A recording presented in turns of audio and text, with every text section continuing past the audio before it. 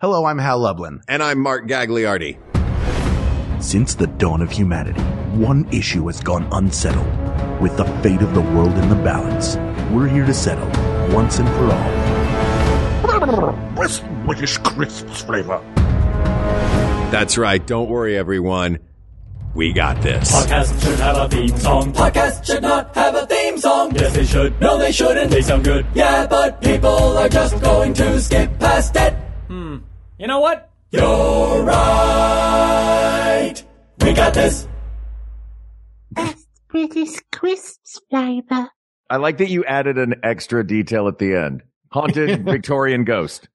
Child. That got snuck on there. That's the one the ghost that talks to you, Mike. Mark. Oh God, this ghost again. Let me out of your bureau. Oh, I can't let you out of the bureau, ghost of a Victorian child. We're about to record an episode about British treats that children love. Oh no! I've angered the ghost.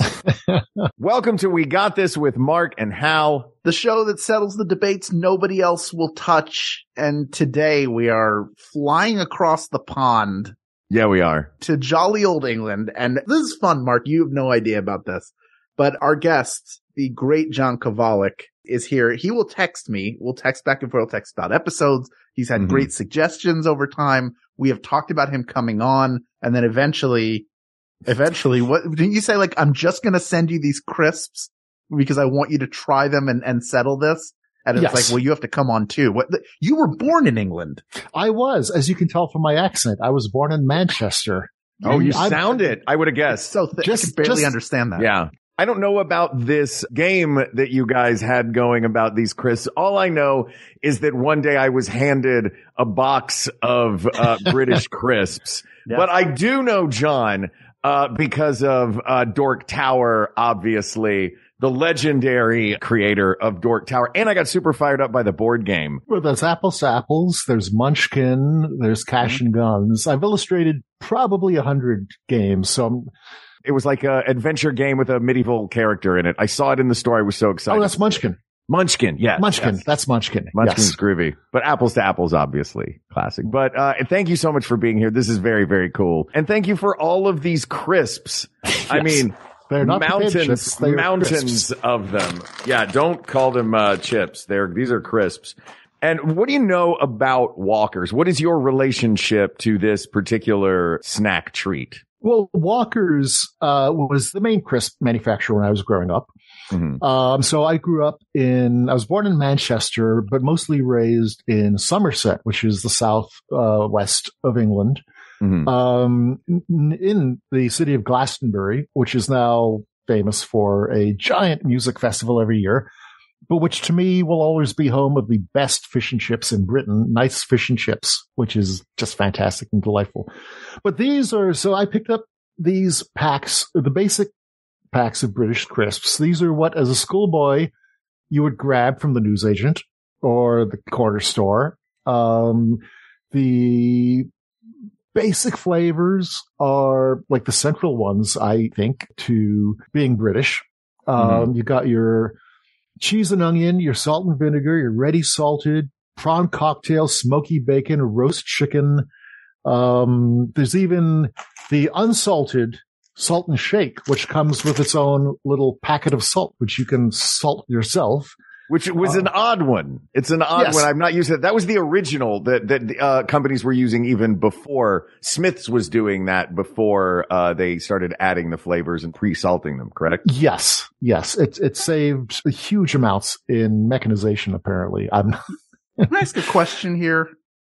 Hi, Hal Lublin, Crisp Times. I remember like the unsalted wave of the 80s and 90s where like stuff's supposed to be healthy, maybe like just pre-Olestra. And everything unsalted is miserable. Maybe not. Sometimes pretzels are okay, but like after 3 pretzels that are unsalted, you're like, I'm being pranked. Are you supposed to spit in the bag and then pour the salt in so it sticks? Because as far as I know, like chips or crisps, these are potato chips for those of you stateside. It's what we would call them. They're essentially the roofing shingles of food. So in that they are designed to not pick up, like things will bounce off of them. It's like you're throwing rocks at a shield. They're not Maybe, going to stick. maybe They spray a will- little Pam on there. You see, when I was a kid, so back in the late 70s, when I was in school, I vaguely remember a marketing push for these salt and shake bags. And the salt and shake at that point was supposed to be a plus. You could add your own salt. My assumption is, and I have not picked up a bag of these in almost literally 40 years. Wow. In fact, I was kind of surprised they still made them. But my assumption was always that there's enough grease on the crisps that a certain amount of the hold a salt little bit should stick. So the oil, you can spit on them if you want, I suppose. Who am I to disparage local customs?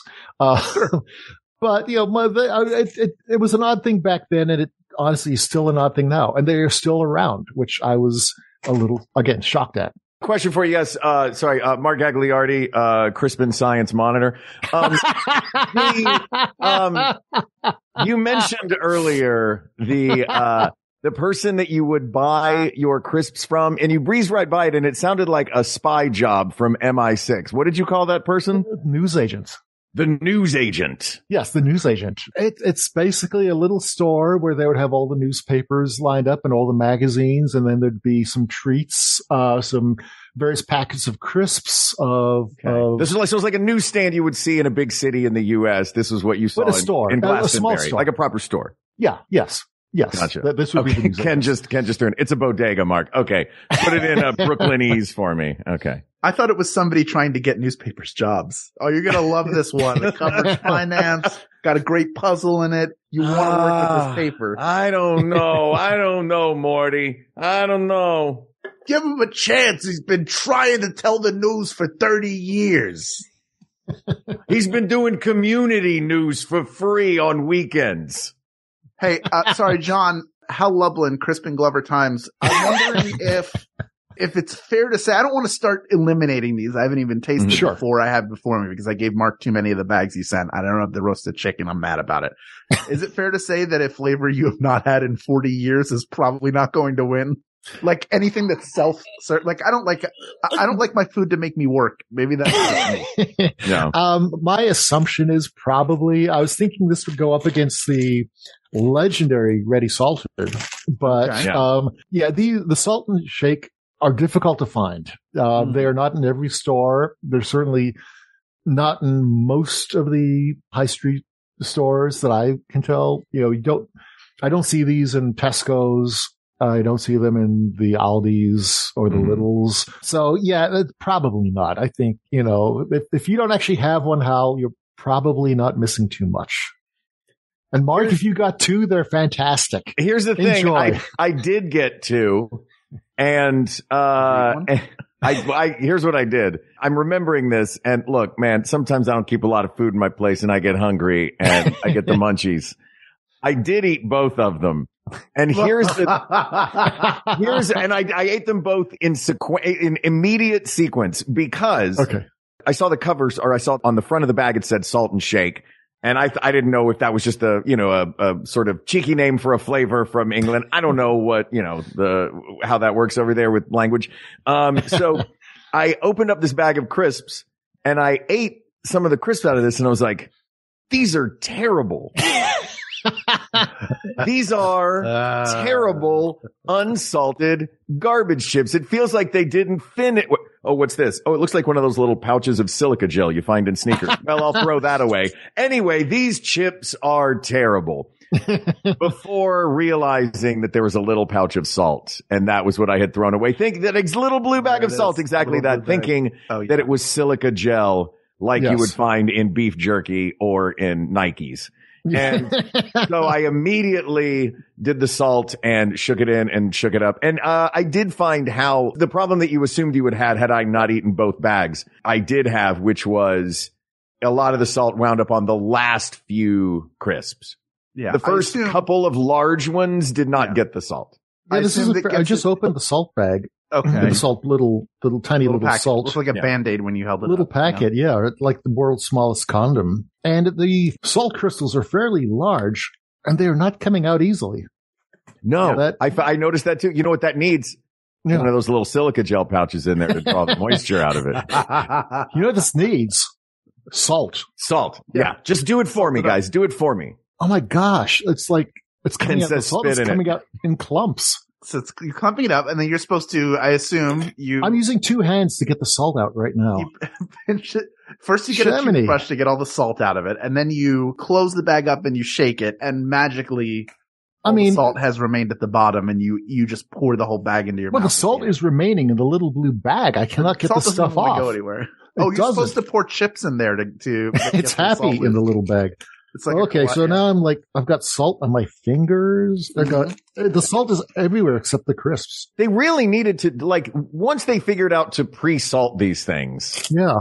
That was the game changer. This is clearly a company trying to save money, like you said. So now shaking up the bag. Okay, let's see. I've got grease and salt on my fingers, and I haven't even had a chip yet. Perfect. Crisp, sorry. Pardon for the eating sounds. There's not a lot of salt in these. Yeah, it's really, there's a lot of user error possible in this version. Now, I have a question. This is like the Windows 8 of crisps. I do like, does these bags imply, by the way, I just want to walk people through the back of these bags. Here's what it says. This is the little Walker story. When you look at a potato, what do you see? Probably just a potato, right? Well, in 1948, Henry Walker saw potential. Ooh. With a bite of positivity, he turned his humble spuds into irresistible Walker's crisps. Now, this would imply that in 1948, Henry Walker invented the crisp. It does seem to imply that. This feels apocryphal. I feel like these existed in some form, maybe in other countries, maybe even in the same country somewhere else. But I do appreciate, previously potatoes were just eaten like apples, but Henry Walker figured out if you take a knife to them, you can make them smaller and then let other people put salt on them for you, like your Tom Sawyer, but a bag of chips. He was the Johnny Appleseed of crisps. He was. Yeah, that does seem to gloss over a lot of history. Well, I'm curious about the history of this too, because looking at Smith's crisps, it looks as if Smith's was doing this as early as 1913. Smith's was doing this. Yep. And they were the first ones to have the little blue sachet of salt in the bag of crisps. I wonder if it was before they started pre-salting them that Walker's did it this way, or if they added this version later, this salt and shake version, as a reply to Smith's. Do you know? Well, right now, both of these are manufactured by Walker's. So the original Smith's Salt and Shake has got its own story on the back of the packet. And it would seem to contradict the story on the back of the Walker's packet. Right. So the packaging of the Salt and Shake that you have it does say Smith's Salt and Shake. Yes, it says. I don't know anymore because I threw them away after I ate both mine and Hal's. Yes, and one of your sponsors is a microdose supplier, isn't it? I seem to remember. Are those related thoughts? Anyway, talking about the munchies, Salt and Shake. Frank Smith sold one of Britain's first crisps to the pubs of Cricklewood in North London in the 1920s. Cricklewood? Cricklewood, yes. That's perfect. Dickens made that neighborhood up. Super British. No, it's Cricklewood is, it's funny even in Britain, actually. The Goodies, the old comedy trio, The Goodies, used to make many Cricklewood jokes. In fact, they've got a song, Cricklewood. The salt cellars he provided vanished as fast as the crisps! The little blue twist of salt in every pack was the ingenious solution. Add as little or as much as you like and give the pack a shake. That's add as little or as much as you like. You do it yourself. Sounds like if Hilton was like, hey, you know what? Here's a vacuum. You get your room as clean or as not clean as you like. See, isn't this fun? It is also very Dickensian. You can sleep on the floor. Here are all the materials you need to make a bed. Yeah. Doesn't this sound fun? Make it your way. Yeah. It's as a chore that's disguised as a choice. That's the problem. Yeah. I will say, honestly, there's not a lot of salt that sticks to these. Sure. Most of it remains in the sachet, but it's actually kind of nice having less salt on these. It's actually, once you actually figure out how to do it, which I should have done 40 years ago, These are not unpleasant. They're very lightly salted, not out of, preference, simply because the dang salt does not come out of the blue sachet. Yeah. Shante. Should we jump over to the now 1948 official first Walker's chip, the lightly salted? And Hal, you have this one, yes? Or ready salted. Legendary ready salted. Legendary ready salted. This should taste like a standard chip / crisp would be my expectation. This will taste like a Lay's potato chip for good reason, because Lay's potato chips purchased Walker's in 1989. That's right. Yes. Yeah. All right. I'm going in. Honestly. It's a potato chip. To me, this is like a summer barbecue. It does, but does it seem like there's less salt than the average Lay's in the U.S.? Yes, but I wonder if that is a cultural difference or just a brand difference. You know what I mean? Or simply they couldn't get the industrial little blue sachets to dump all the salt in. Yeah, there's one guy whose job is like, you're on sachet duty, homie. Yeah. Man. I'm sorry. You're on sachet duty. Bloody hell, Gov. Not again. I cannot do an English accent. Unless I get really drunk.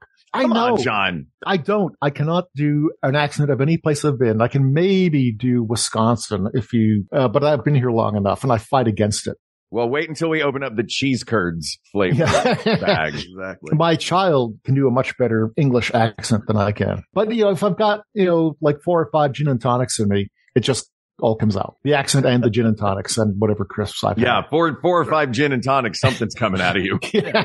Well, I have 4 of the other 5 flavors here. But this is a standard potato chip. This is less salted. This is a crisp. This is the standard. It's a crisp. It's less salty than the standard U.S. I mean, everything in the U.S. is when my sister, my parents still live in London. My sister is a surgeon in Brighton. When she comes over, she's got a real tough time with the food over here because everything is so heavily salted. Right. That's usually her first comment on just about anything. Here are the other flavors, which you should have, Hal.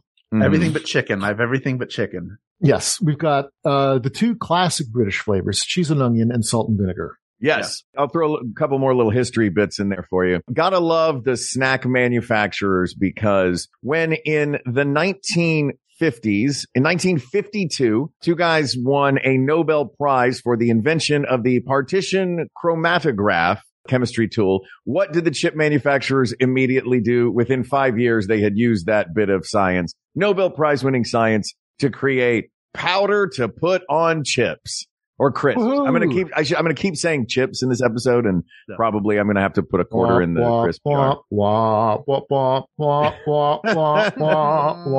Did you just womp me to the Queen? Yes, the King. Sorry, the King. Now, God bless the King, Charles III. So let's jump on to in 1950. Oh no, it wasn't even 5 years. 2 years after this was invented, Walker's began selling cheese and onion flavored crisps to mimic the famous English ploughman's lunch. What is a ploughman's lunch? Okay. A ploughman's lunch is utterly delicious. There are variables in each and every one.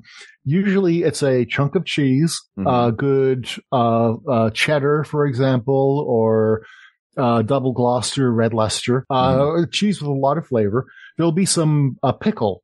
Branston pickle, which is a vinegary, sweet, I believe it's, beets and turnips are the primary pickle ingredients. There's going to be somebody yelling at me on the internet right now.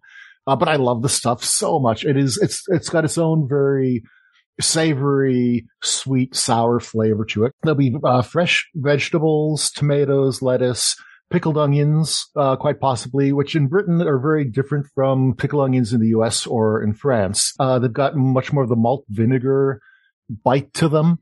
Okay. And then possibly a cold bit of pie, something like, Melton Mowbray pork pie, something along those lines. So, essentially it can encompass many things, but you've got the cheese and you got the onion and the pickle, and that to me is what you build a ploughman's lunch around. Are we going to find some of the pickle flavor in this? I know it's cheese and onion is the flavor. Do we have a little bit of the pickle in there as well? Because I know there are certain flavors that stand out. Like when Lay's introduced their cheeseburger flavor, it was really just pickle and ketchup flavor. but Yes. that combo for some reason makes your brain think you're eating a cheeseburger.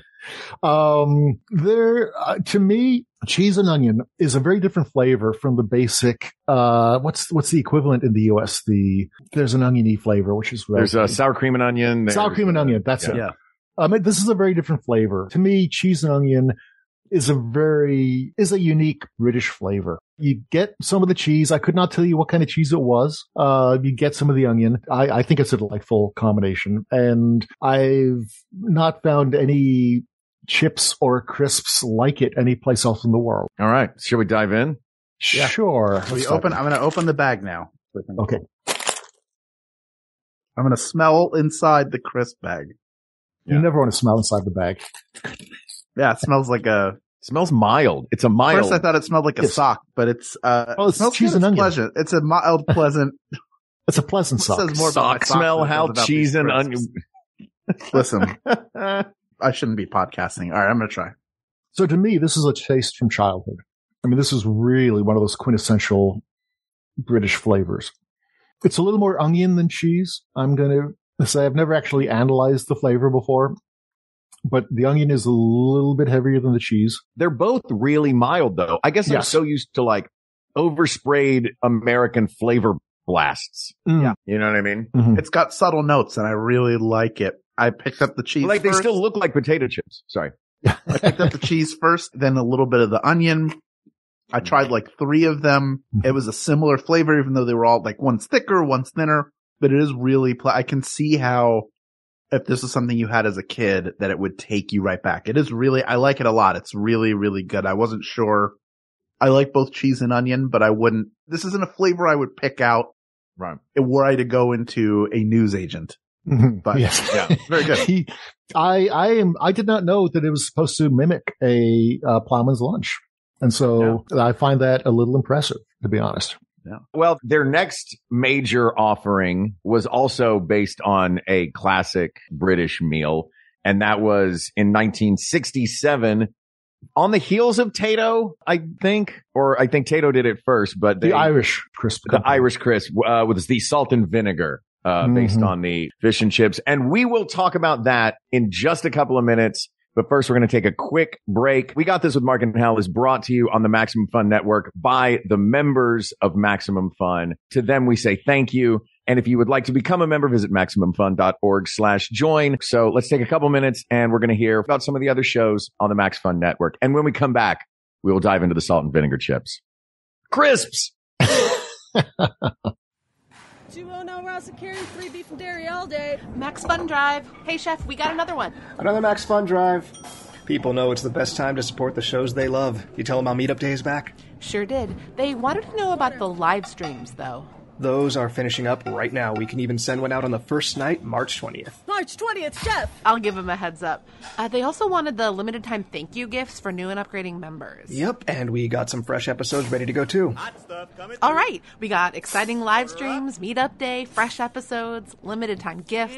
Oh, and BOCO. Yeah, okay, let them know that Max Fun Drive 2023 will be ready on March 20th, and it'll only be 2 weeks. 2 weeks, Chef! Max Fun Drive starts on March 20th for just 2 weeks. No problem. Order up! Shoot, I forgot their water. And now, a live reading from Rachel's Poetry Corner.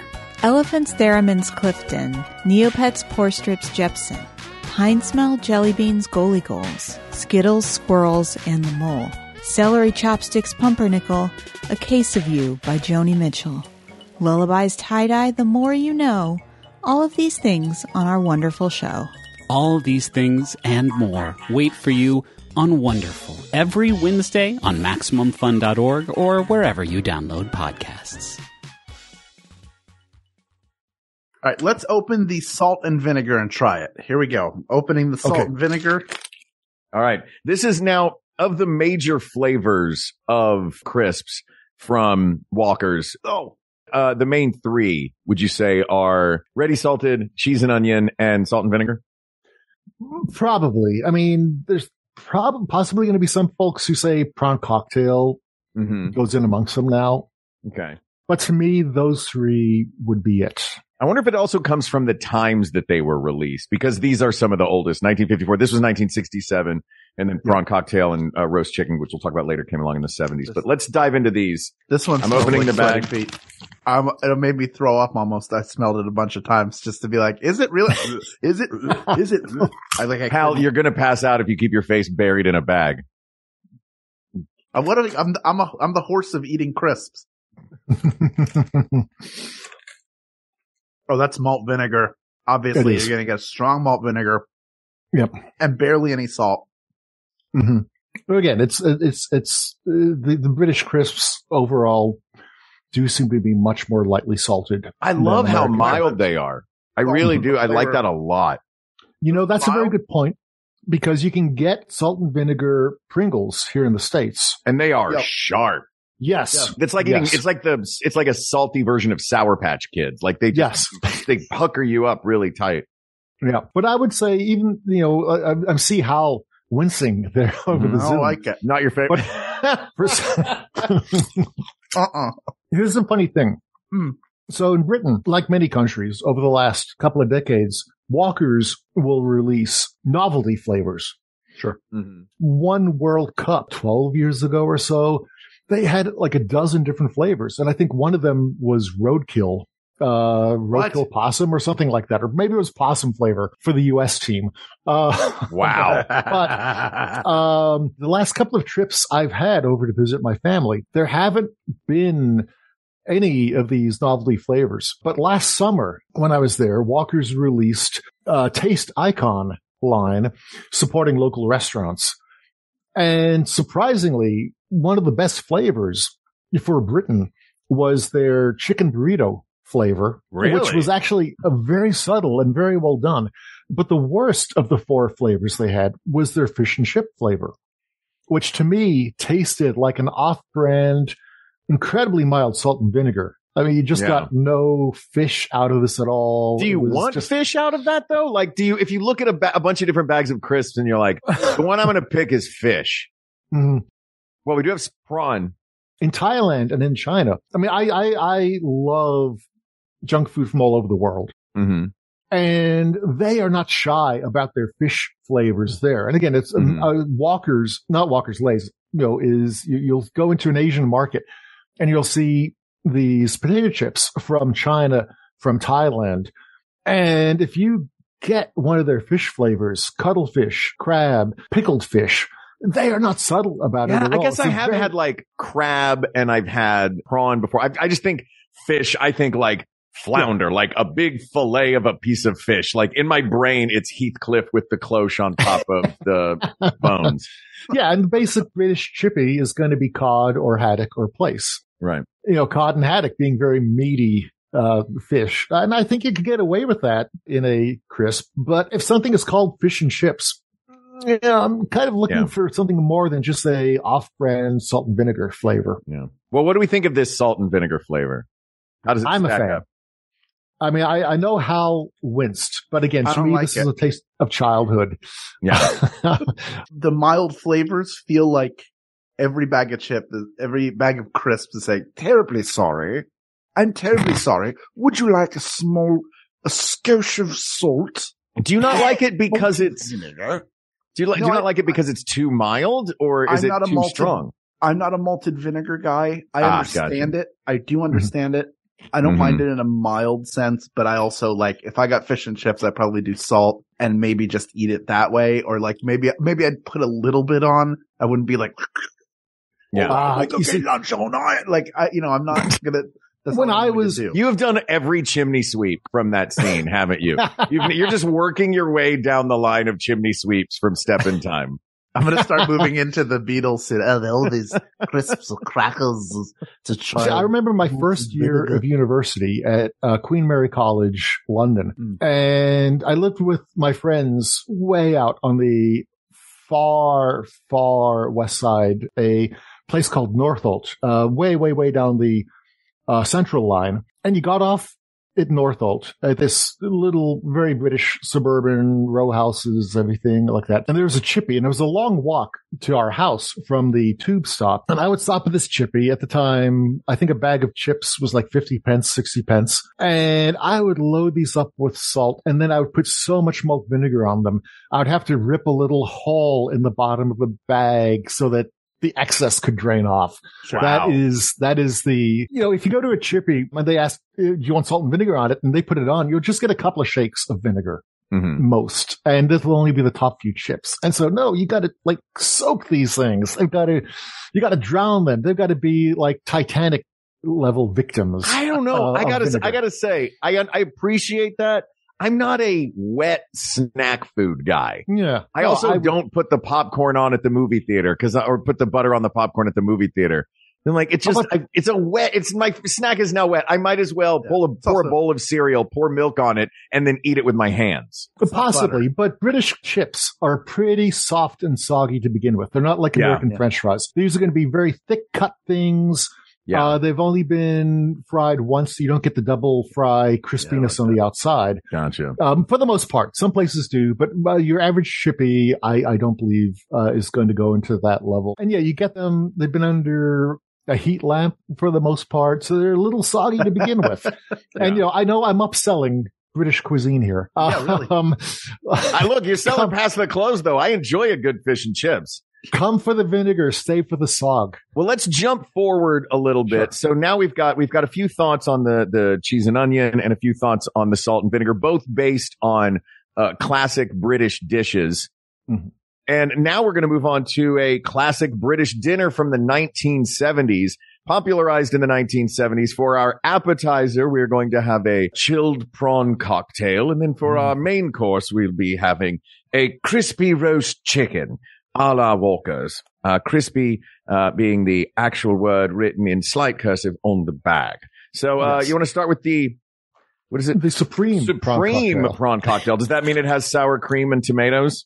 I think it means, Diana Ross really loves these. I like that. I've never seen Supreme, growing up over there. They're bursting with more flavor, according to the bag. You don't like that, Hal? I don't like the smell. It's very prawny. The smell is very prawny. I'm gonna hold on. I don't. I want to try these. I know they're not gonna taste like they smell, but I'm just looking at it. What's going on here? Okay, it kind of tastes like ketchup farted. Prawn, well, actually, which is not bad. For in Britain, a prawn cocktail is going to be very different from an American shrimp cocktail. It's not horseradish based. It's very mayonnaise based. So to me, interesting. So the cocktail sauce is what is in the cocktail sauce? Because here it's or in California and United States, it's horseradish and ketchup. So there, it's mayo based, or it's I've got to look this up right now, to be honest. But to me, my memory is it's essentially a mayonnaise-y, ketchup-y kind of thing. Okay, like a remoulade. With no horseradish bite to it. Gotcha. So to me, prawn cocktail crisps, and these, the first time I remember being in school, again, in the late 70s, trying prawn cocktail for the first time. It was not in crisp form. It was another British snack food called Skips, which are these little puffed wheat, I think, possibly corn, things which look a tiny little bit like shells. Mm-hmm. But they've got a very different texture. And to me, I think I will always associate prawn cocktail flavor with that texture. So having it in crisp form is not unpleasant. But it is just a little bit odd because this is going to sound either very British or very weird, but my lunch hour at Millfield in Somerset, our school, my friends and I would go upstairs to the essentially the break room, and play the card game Whist using these prawn cocktail snacks as chips. So literally, using Skips as chips, but playing Whist. That is the most British couple of sentences I've ever heard. Yeah, really. Well, playing Whist with crisps and chips and Anyway, I do wish I had not lost my accent at this point. It would be so much more impressive if I had said that. And I mean, how long did you live? I'm impressed that you have lost your accent because how long did you live in England before? Well, so I was born in Manchester, and my parents moved back to the States when I was 2, but then we moved back to the UK when I was 9. Gotcha. So I was in the UK from 9 to about 21. Okay. But your parents are American.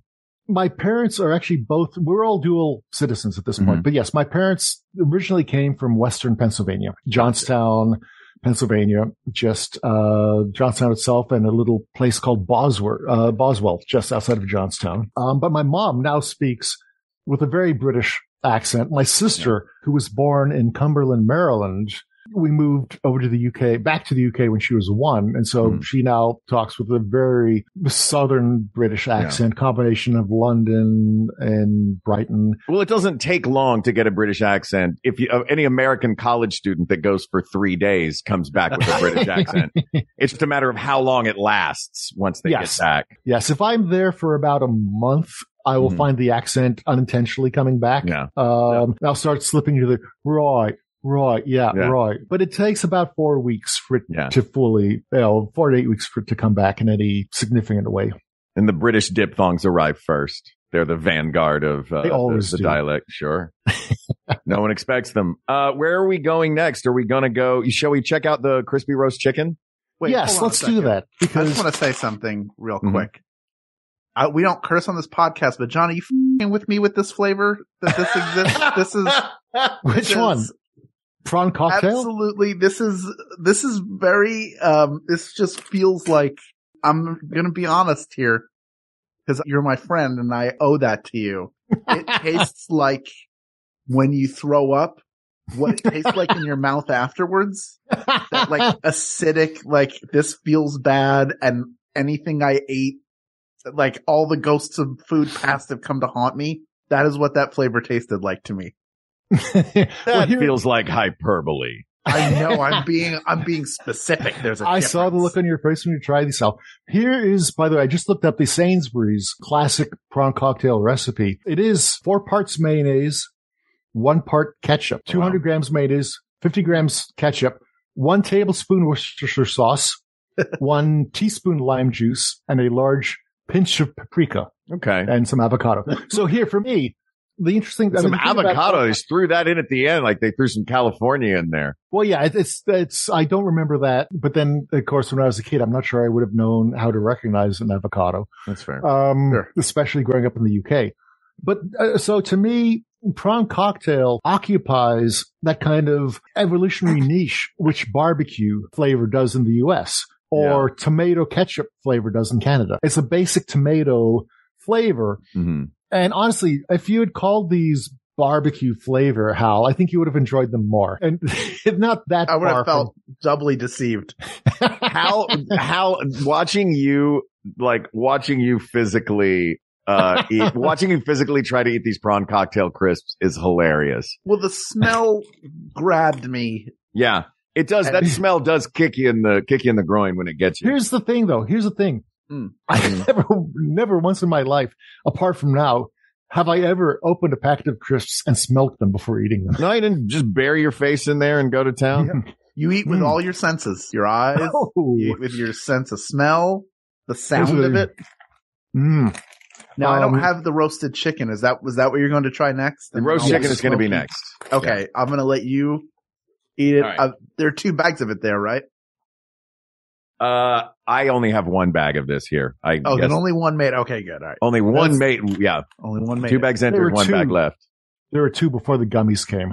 All right. I'm going in for crispy roast chicken. Crispy roast chicken came out around the same time as prawn cocktail. Yeah. To mirror Sunday dinner, right? Yeah. I mean, that's my assumption. No. Oh man. Hal. What does it smell like? It really. Here's what's funny about it. Smells like Empire, Hal. It's like it's really, really odd. I've not tasted one yet. This is just off of smell, and this one of all of them was the one that punched me in the face the hardest, smell wise. because I'm so used to things that are chicken flavored here, like chicken flavored ramen or chicken in a biscuit or any of those, like any of those things. It's really just that sort of chicken bouillon flavor, right? That yellow, it's the yellow powder flavor. Sure. I opened up this bag and smelled it. It legit smells like a full on roasted chicken.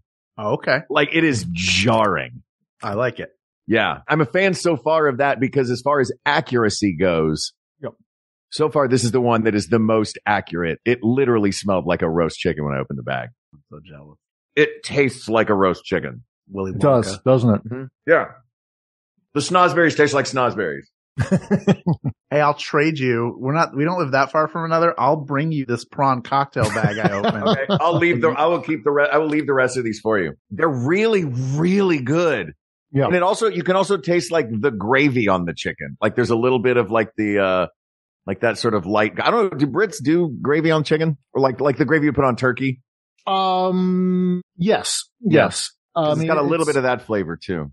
Yeah. One of the odd things is, to me, British stuffing is very different from U.S. stuffing. It's a huge, overpowering flavor of sage in the stuffing. Oh yeah. But yeah, there'll be gravy, for a Sunday lunch or whatever. Roast potatoes, which are phenomenal. Oh my gosh. If you've never had proper British roasties, they are fantastic. Yeah. Chicken stuffing, the works. Yeah. I mean, to me, I like these. I, again, have not had these for about 40 years. So these come in, Walker's sells two giant, you can get them in 12, 24, or 44 packet, bags or boxes in the case of the 22 and 44s. But they'll have the basic flavors, which will be prawn cocktail, salt and vinegar, cheese and onion, ready salted. And then they will do the meaty flavors, which are the roast chicken, the smoky bacon, oddly enough, the cheese and onion again.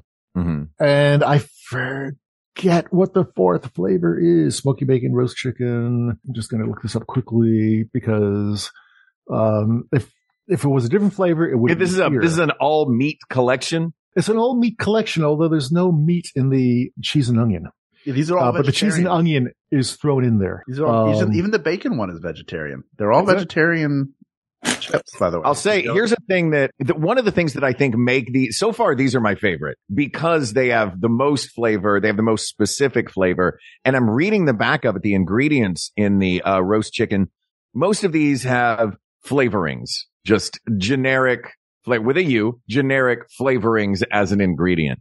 Yeah. This one has flavorings as an ingredient, yes, but it also has onion powder, garlic powder, paprika, and in their own separate sections, sage and rosemary. So they load it up. It's interesting you mentioned that sage was such a huge thing in the stuffing. That's a thing that these chips, they went all out on the accuracy and the spicing of these. I'm sorry that you don't have a bag of these in front of you, Hal. And the allergy advice, it may contain milkweed, gluten, barley, soya, celery, and mustard.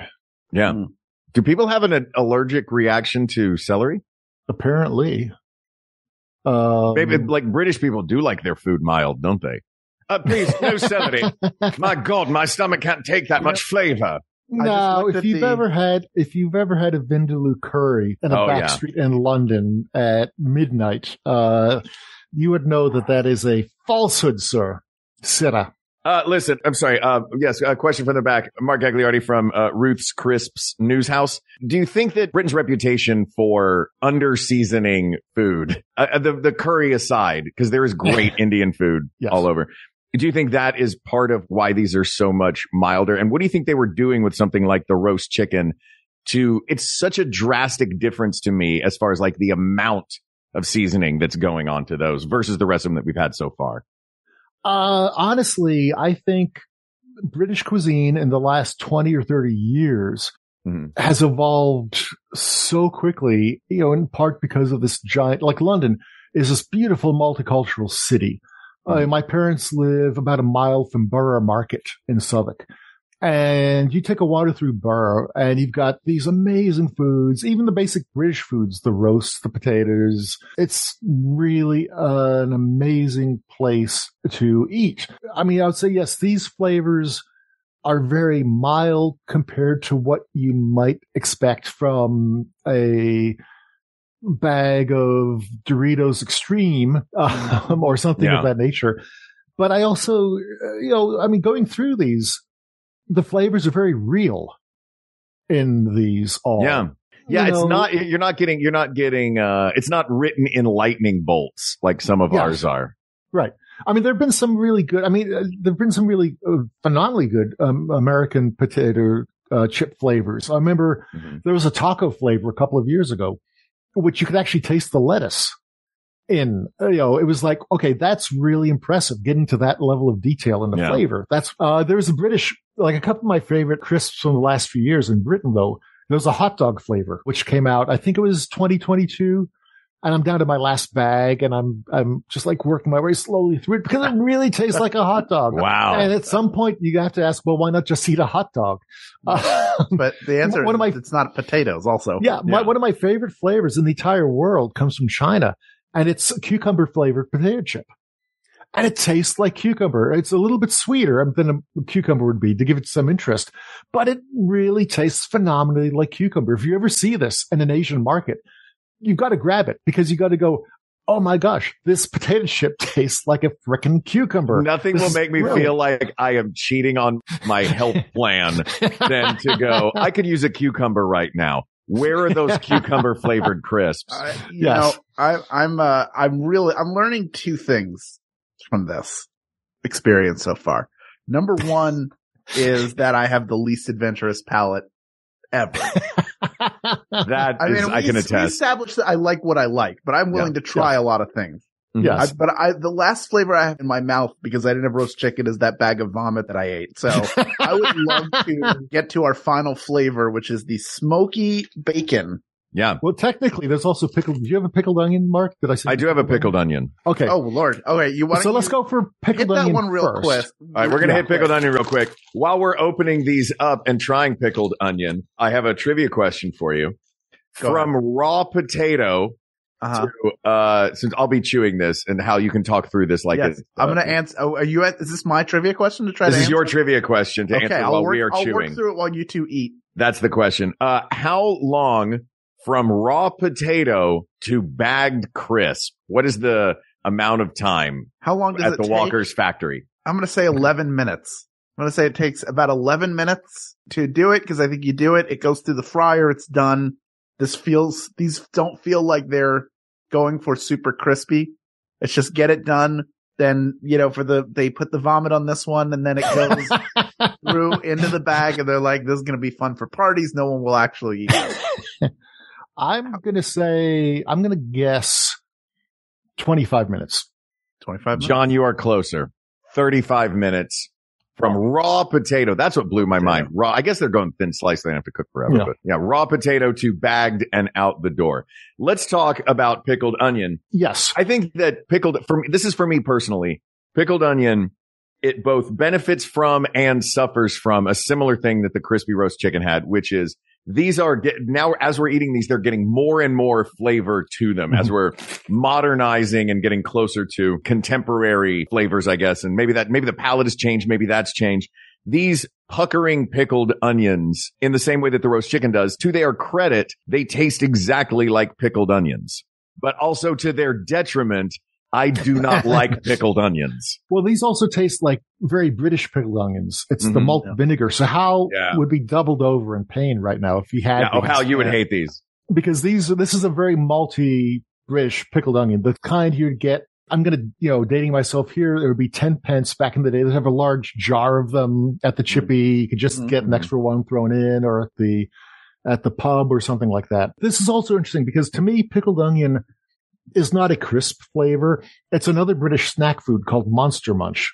Was the first time, which is a big puffed corn snack. And Monster Munch came out with a roast beef flavor and a pickled onion flavor back in the late 1970s. Yeah, I was still in school. It was before I went to college. And I loved them. I especially loved the pickled onion flavor. So it's very weird because the flavor and the texture to me don't match up on this one, just because I love the Monster Munch pickled onion so much. So that Monster Munch pickled onion came first, and then this I mean, there is something delightfully and horrifyingly British about Walkers just kind of going around and co-opting other chip cultures and making them their own. And it seems like they did that with pickled onion.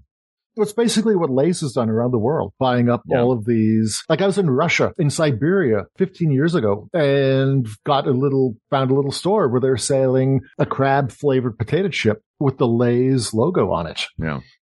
Well, listen, these, I don't know. I've never had the puffed version of the pickled onion, but they are exactly what they promise to be on the bag. Yes. They are. They taste like pickled onions. These are about as powerful as the salt and vinegar Pringles here in the States. It's a very in-your-face flavor. There's no subtlety to it. You do get the pickle. You do the pickled onion in particular. I mean, this is a very true flavor. Mm-hmm. Definitely not, a classic flavor to me for a crisp, but, be that as it may. Now, the one thing I will just want to throw in here, my football club, Leicester City, for a while we lived in the Midlands up in Rutland, and my dad would take us to Leicester City games. Mm-hmm. And for a while, Leicester City was sponsored by Walkers. Well, Leicester's the home of Walkers, right? Yes. Yep. Yes. And to this day, it kills me that I never bought a Leicester City jersey with the Walkers logo on the front. Oh, man. Speaking of things that are delightfully British. Yes. Holy. All right. Shall we jump from things that are delightfully British to things that feel almost American because we're the ones that cornered the market on making everything taste like bacon? This is smoky bacon, sizzling smoky bacon. So British bacon. Mm-hmm. Okay, I am sniffing these first. You people have turned me into a monster. Oh, that smells good. Thick, fatty bacon. Yeah. Yes. Thicker, fattier bacon. Now, British bacon, though, is very different from American bacon. It's a different cut of meat. It's not smoky, necessarily. So. You know what this smells like to me? It smells like Bacos. Guess what it tastes like? Bacos? Yeah. It is. The Bacos Kid. But it's the smell is stronger than the taste. Mm-hmm. Again, I've not had this particular flavor in about 40 years, but this is a more powerful flavor than the roast chicken. Definitely. And the cheese and onion. That's good. This is kind of up there with the pickled onion as far as just in your face flavor, an umami bomb. Yeah, it really is. Yeah. Umami bomb is a perfect way to put it because that smokiness and that's one of those things that we figured out how to do well is smoke. I wonder if this uses, now I'm taking a look on this to see smoky bacon seasoning. All right. Have you guys ever have you ever cooked with liquid smoke? Yes. It almost tastes like that, that sort of, which I found out the way that they make liquid smoke is it's basically double boilers and it's the condensation on the outside of something that's actually being smoked. So it's not an artificial flavor. Right. It's it's just smoke being distilled. Yeah. If you've got, if you don't have time or the space to put up a smoker outside, there's no shame in liquid smoke. It can be a delightful addition to ribs that you make in the oven. Mm-hmm. And this has the right amount of smoke to it. What do you think, Hal? It's decent. I like it. Mm-hmm. A little weak. It's you think smoky. It's a little weak? Again, the scent is better. The reason why it tastes like bacon and why it has that bacon has like a liquid smoke aspect to it. Mm-hmm. If you've ever used liquid smoke, if you don't have a smoker, you can add a little liquid smoke to something. It will give it a smoky flavor. Yeah. It's no substitute for the smoking process. I want to be clear for all the barbecue enthusiasts out there. Right. Yeah. But we don't want Gertler coming after us. Yeah. For what it is, it's fine. I just, it's good, not great. That's what I'd say about it. The most disturbing thing to me about these is the spelling of smoky. SMOKY? Yeah. Well, I grew up in East Tennessee and that's how we spell the mountains there. So I'm so used to seeing smoky without the E. Is it because it doesn't have the E? Yeah. But that's bear specific, isn't the E in smoky bear specific? I'm looking up some, like there's Smokey's Barbecue House with the E, Smoky Bones Rockford, but here in Madison, Smoky John's is with the no E, which is a pretty decent barbecue place. Yeah. It's normally EY here in the States. It is an EY. Okay. That's a traditional. I'm looking up in HarperCollins right now. I should look up in Webster's because Webster's follows me on Twitter. Sorry, Webster. The dictionary follows you on Twitter? I know. This is the supreme irony with my typos. That's pretty great. Well, So does that conclude our taste test? There is one. There are two flavors which I was not able to obtain these last two trips. Roadkill. No, sir. At Roadkill and hot dog. I would not share a hot dog if I found out wow. those because those are John. pretty. But as far as classic British flavors for crisps go, I seem to remember roast beef, but it could have been beef and onion, which Walker's brought back in 2015. But I've not seen this, and it's definitely not in their meaty pack with the smoky bacon, the roasted chicken, the prawn cocktail, and the cheese and onion. Well, of the ones we have then. Yes. Was there one other one you were going to say? No, beef and onion. And the other one is more of a seasonal because I don't often see pickled onion around, but occasionally you'll see pickled onion and occasionally you'll see Worcestershire sauce, which comes in a purple bag. And occasionally, seems to me, if my memory serves me correctly, a little more rare, is Marmite.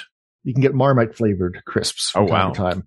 So these aren't so what I've tried to give you is basically what you can get on an average day somewhere in the United Kingdom, of Great Britain, Wales, Scotland, and Northern Ireland. So this is basically, the core of British crispdom. All right. Ooh. By the way, here's something which I just learned. I mean, okay, so most of the time in Britain, salt and vinegar is blue, cheese and onion is green. And I feel I'm being gaslit here because Walker's cheese and onion is blue, salt and vinegar is green. And my memory tells me that when I was a child, it was the other way around. But I went to Walker's. Walker's has got a website, and they've got a essentially answer frequently asked questions page. And according to them, their salt and vinegar has always been green, and their cheese and onion has always been blue. Well, and my memory just does not agree with this. But I'm assuming other people can see this and say that yes, they are correct. Look, I'm going to be honest. On this particular episode about British crisps, I did not have Mandela effect on my bingo card, but I'm going to write it into the free space in the middle. It's Mandela effect. A lot of people, but really a lot of people agree because Walker's had to actually state we did not change our colors here. All of our lives are a lie we learn as we age. Here's what I want to do. Okay. Sometimes we would go and eliminate them one by one. I think there's a clear winner in this bunch of crisps, rather. Yeah. And I think it's one of the flavors all three of us ate. Interesting. And I'm just quick, yes or no. Do you have a clear favorite? John, yes or no? Yes. Okay. Mark, do you have a clear favorite? Yes or no?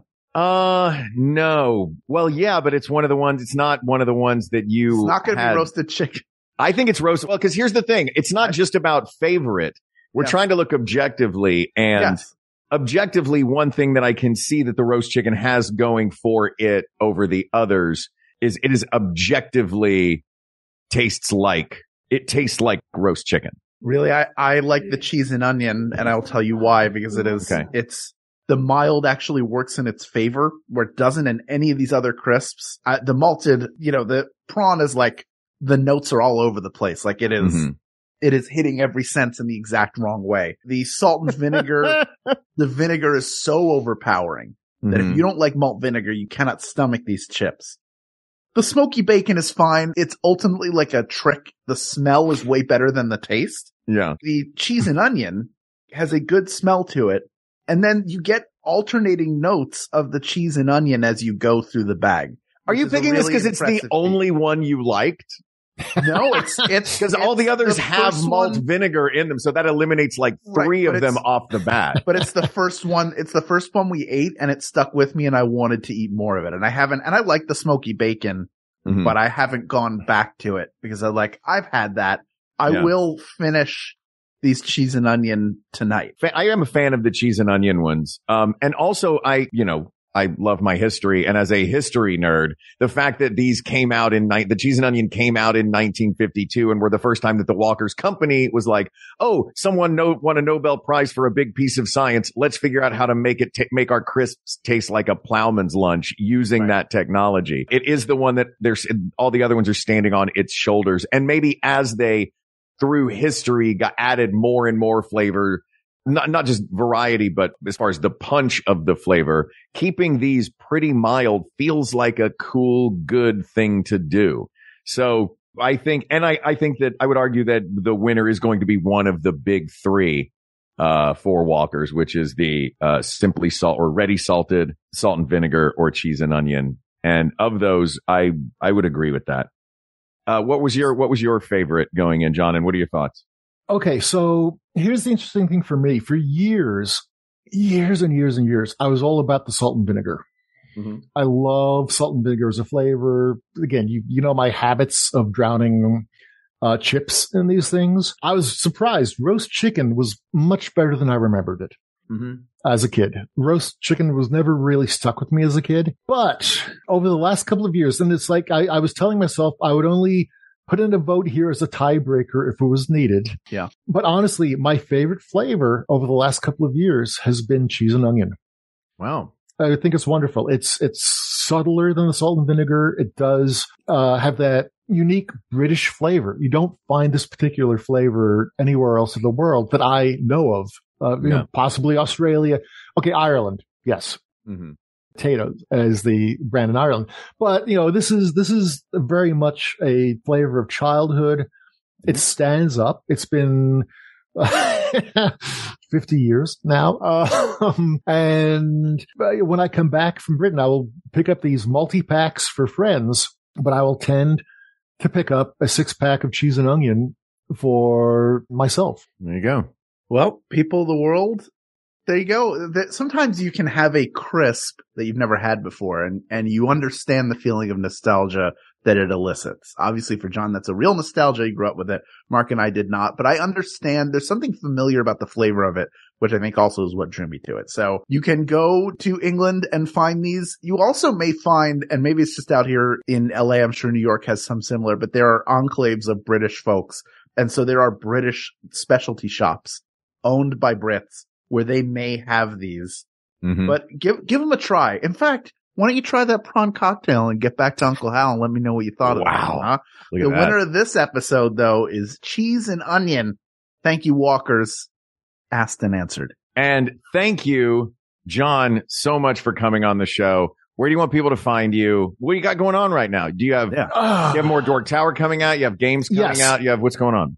Yeah, so we've got the Dork Tower web strip is at dorktower.com. It's updated 3 times a week, thanks to a extraordinarily successful Patreon campaign. There's more Munchkin coming out all the time. Munchkin has been translated into, I believe, 19 different languages. I've illustrated more than 7,500 Munchkin cards. That's so cool. And Munchkin Warhammer and Warhammer 40K is now being sold in the official Warhammer stores all across the world, which is kind of a thrill for a gaming geek like myself. Yeah. So there's always more games coming out, always more cartoons coming out. I'm going to be doing a Kickstarter late spring, finally going to be doing the complete run of the over 2,000 Dork Tower web strips online. Have never been collected in print form before. So that's going to be one of the big projects for the year. That's very cool. Dork, D-O-R-K, Tower, T-O-W-E-R, the new flavor from Walkers. Yeah, they're going to have Dork Cocktail. Yes, that's really what we do here every week on We Got This with Mark and Hal. We create a delightful and delicious Dork Cocktail. And if you'd like to become a member of the network that provides that every week, visit MaximumFun.org/join pledge drive. MaximumFun.org/join. Membership drive is going to be starting next week. But in the meantime, this topic is closed. There are many more topics to discuss, so please reach out to us on Twitter, or you can email us, wegotThisPodcast@gmail.com, or share your favorite crisp flavors over at Facebook.com/groups/WeGotThisPodcast, the greatest place on the internet to safely argue. Thank you to producer Ken Plume. You can support him at Patreon.com/Ken Plume. Thank you to researcher Kate McManus, graphic designer Uri Kelman, and QA engineer Jen Alba. And thanks, of course, to our musicians, Jonathan Dinerstein and Mike Furman, for our score and theme song, respectively. And thanks to you, the people of the world, for giving us a chance to try a bunch of crisps. This is not what I thought being a podcast was ever going to turn into. And you know what? It's one of those just delightful surprise days on the show when you get to do something really fun with a really, really fun guest. So, John, thanks for being here. And to the people of the world who have made this possible, thank you, thank you, thank you. For Hal Lublin, I'm Mark Gagliardi. For Mark Gagliardi, I'm Hal Lublin. And don't worry, everybody. We got this. We got this.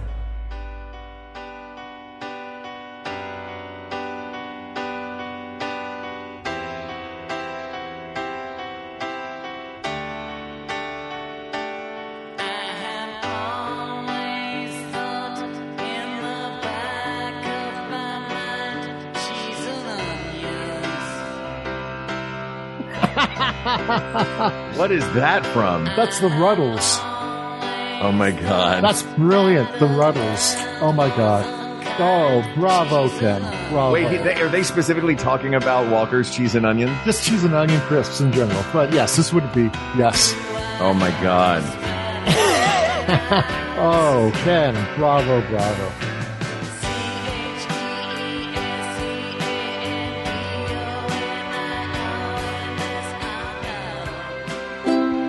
MaximumFun.org. Comedy and culture. Artist owned. Audience supported.